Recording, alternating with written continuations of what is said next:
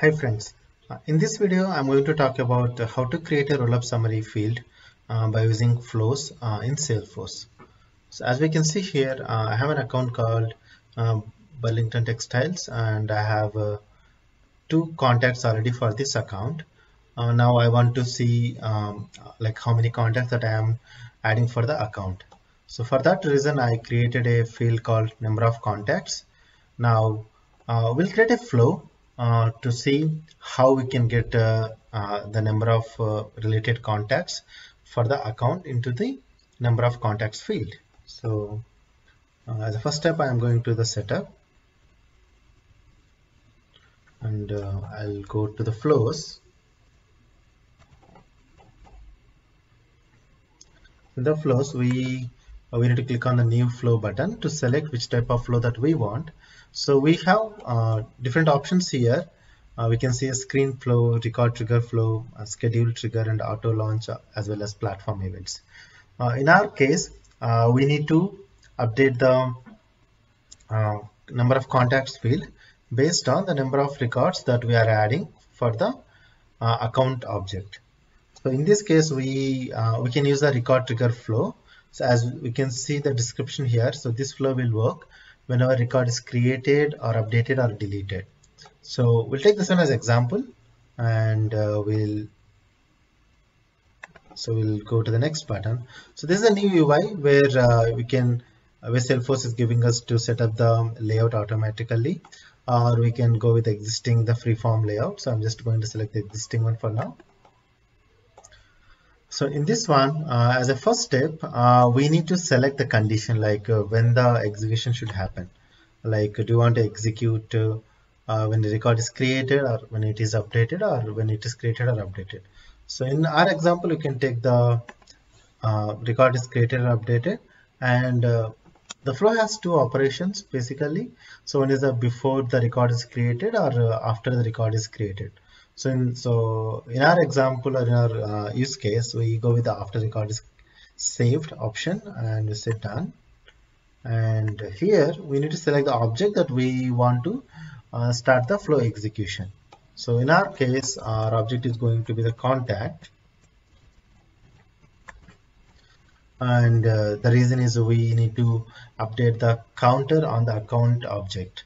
So selected the object as contact, and we need to give a condition here. So we just want to make sure that the account field is not equal to null. So I'm just adding a condition here, and here we can select what type of and on what condition that record has to be updated. So I'm just going with the default condition, and I'm clicking on save.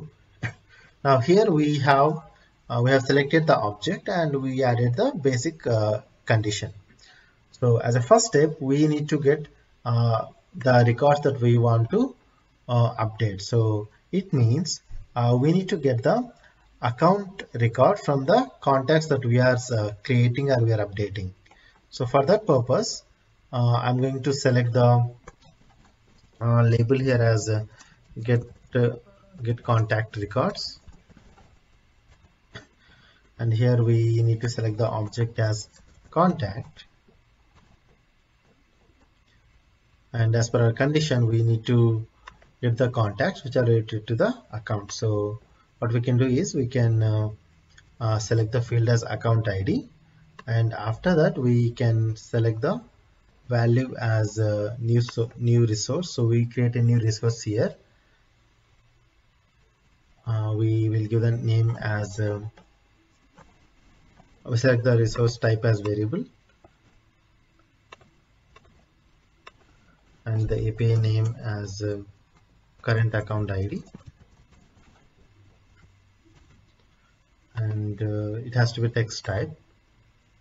Now we have all the values. You don't need to select any one of these values, but we need to select the default value, that is the account ID that we are going to pick it up. So in this case I am going to the global variables, and we have an option called record, that is a contact record. From there we can pick up the account ID.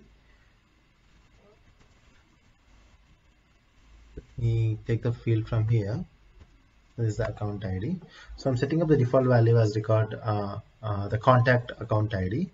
I'm saying done. So I selected the value here, and then as a next step, I need to select how many records to store, basically like how many records that I want to process. So in this case, I'm going to select all records and choose fields and assign variables. Also, I'm going to select this option. So this one will give me uh, the flexibility to pick up which records that I want to process, basically. So here I'm going to create a new resource that is a collection type, basically. And for this one, I'm going to name it as I'm going to select this one as variable, and I'm going to give the name as current account contacts, and the data type is going to be the record. And in my case, I need to go through a loop condition, so that's the reason I'm selecting allow multiple values, and here I'm selecting the object as contact. So now I have the record collection for the contact object. I'm saying done. So now I have the required values, and I'm going to click on save.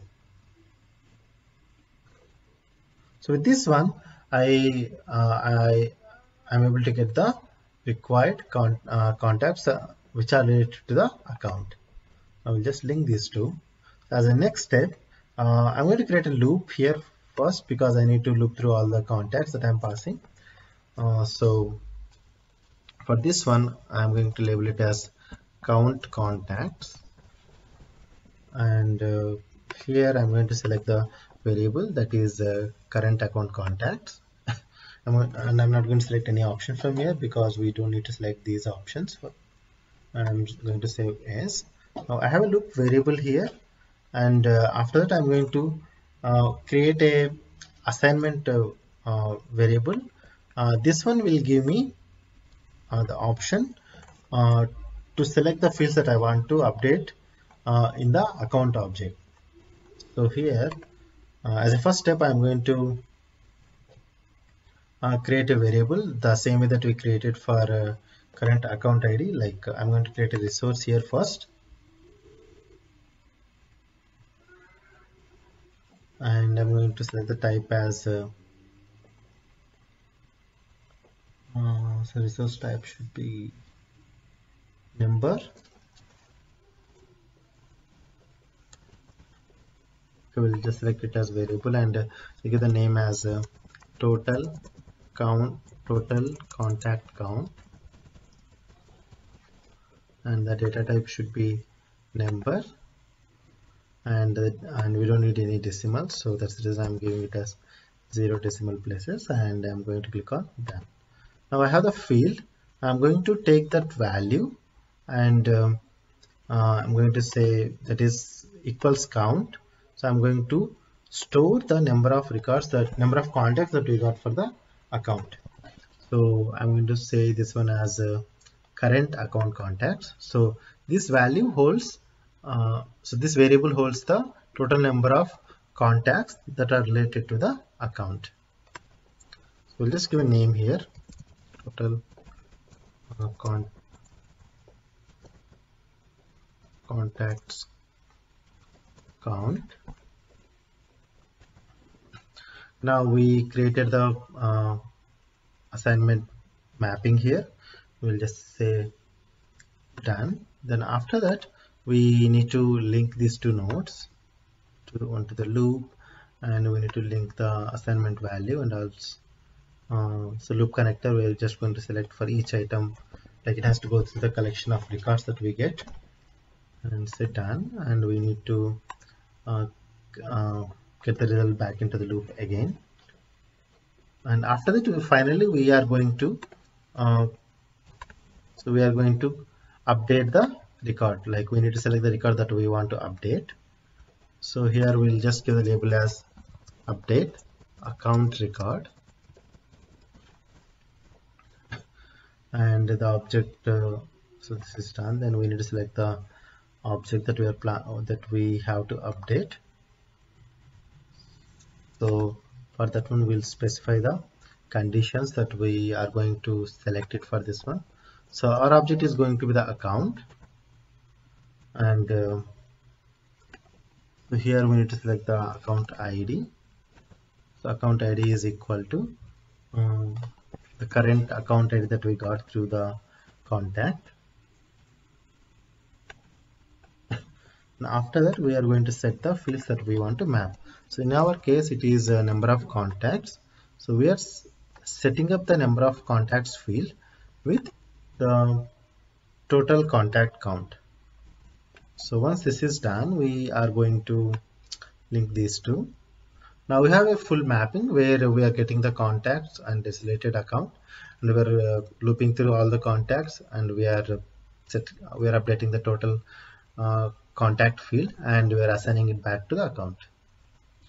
So now we have other other links here. I'm going to save first.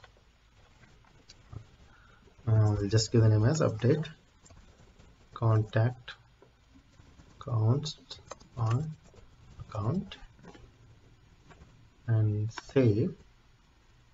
Now we have the flow ready, and I'm going to activate this. So we have the flow here, and I'm going back to my account record to see how the functionality is going to work. Okay, so currently the number of contacts is empty. I'm going to create a new contact here with some required information. So I'll just give name as John Smith.